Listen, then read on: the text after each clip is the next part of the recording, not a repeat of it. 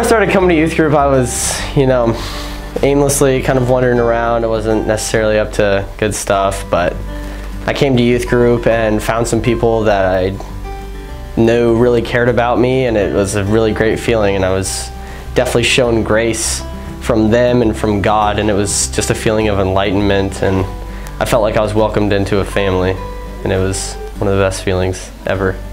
I have experienced grace many times in my life. I can't think of a specific instance, but as a parent, as a nurse, as a family member, definitely as a wife, I've just experienced grace in numerous, countless ways. I have many dear friends who I know have extended grace to me during difficult times in my life, and I'm very thankful for all of those times I've experienced grace.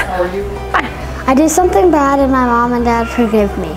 With my father, I was backing his brand new car out of the driveway and I hit a tree and ripped the door off.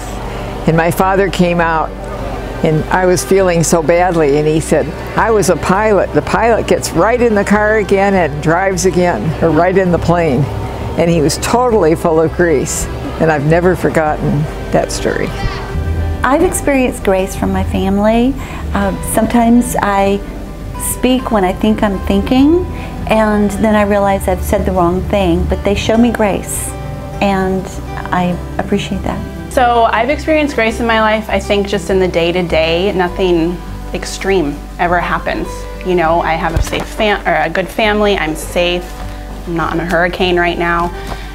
And I pray for those people who are, but how can I know what they're experiencing if I have a calm life? Just day-to-day life. There's nothing wrong with it, it's great.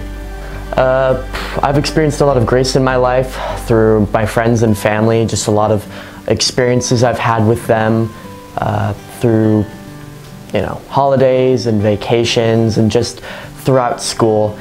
You see the little things that they do for you that really show how much they care, and you see God's grace through that, and you see how you can really help them and be there for them when they need you.